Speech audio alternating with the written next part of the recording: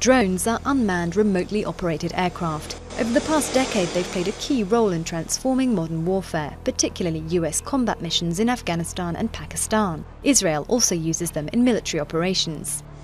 In terms of surveillance, drones can be operated 24/7, relaying real-time images of battles on the ground. But some have more specific missions, serving, for example, as a communications relay for troops, or as a tool for intercepting enemy messages.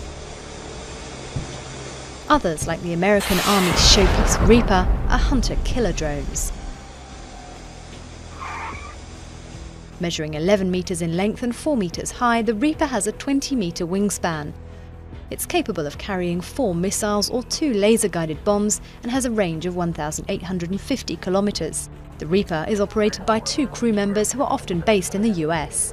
This style of remotely controlled combat is often criticized. Researchers at US universities Stanford and New York recently highlighted the fear of those living with the constant threat of a deadly strike being fired by a pilot thousands of kilometers away.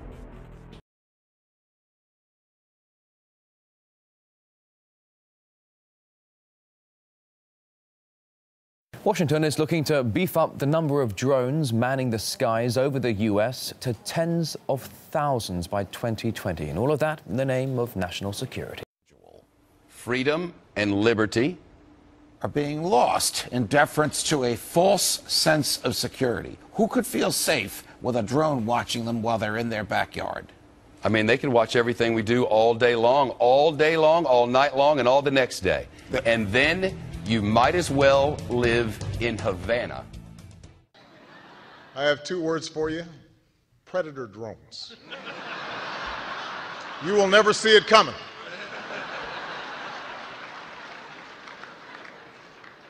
You think I'm joking?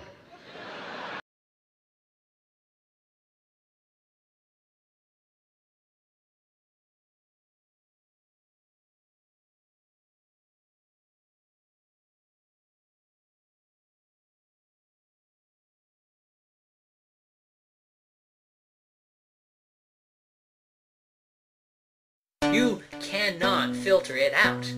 It is in you. You are listening. Like when the voice inside your head says something, you are listening. It's not even a choice because it's inside, right? And it's kind of trippy to even think about it. The bigger you are build listening. the bonfire of understanding. How can I put it? Trippy. The bigger you build the bonfire of understanding, the more darkness is revealed to your startled eyes. We cannot evolve beyond the confines of our language. How can I put it? If you have a language that makes telepathy impossible, then telepathy will be impossible. There is no closure. You see, we all pay lip service to the idea that language and culture create each other, and we actually act as though culture is real. Put pressure on the evolution of language. There is no